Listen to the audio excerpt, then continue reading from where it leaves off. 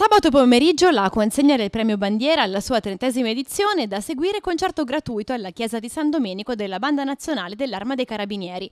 Questo è il programma del pomeriggio del 9 di gennaio prossimo all'insegna del premio Bandiera 2015, consegnato dal gruppo sbandieratori di Gubbio all'Arma dei Carabinieri nella persona del comandante generale Tullio Del Sette e a sua eminenza Daniele Mancini, ambasciatore italiano presso la Santa Sede.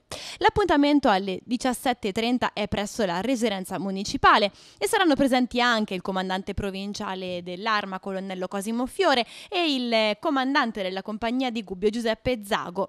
Il programma prevede l'assegnazione del prestigioso premio all'ambasciatore Daniele Mancini, relatore il Monsignore Luigi Francesco Casolini, e all'Arma dei Carabinieri, relatore appunto il generale del Tullio Del Sette, comandante generale dell'Arma dei Carabinieri.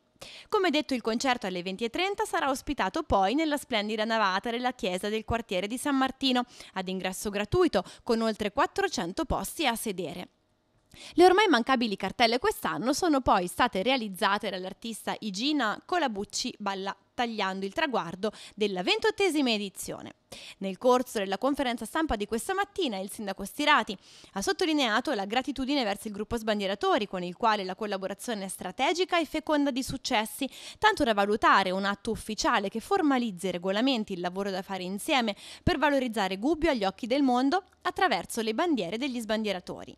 Il presidente Giuseppe Sebastiani ha ricordato il traguardo dei 30 anni di questo premio Bandiera e il nostro auspicio, ha detto, è quello di poter continuare l'attività superando le diverse difficoltà che si stanno attraversando, anche quella economica.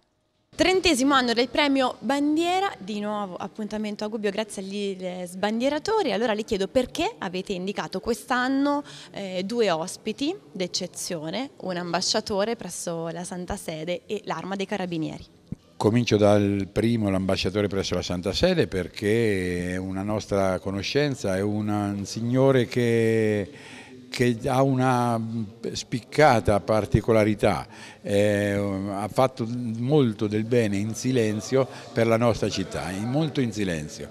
Uno. Due, abbiamo avuto un rapporto molto onesto, molto schietto, molto bello con l'ambasciatore, siamo stati già ospiti suoi in Romania. Carabinieri perché ritenevamo che è i soggetti che noi premiamo, che spesso e volentieri sono associazioni, l'Arma di Carabinieri è un'arma che è presente sul territorio in una maniera efficace.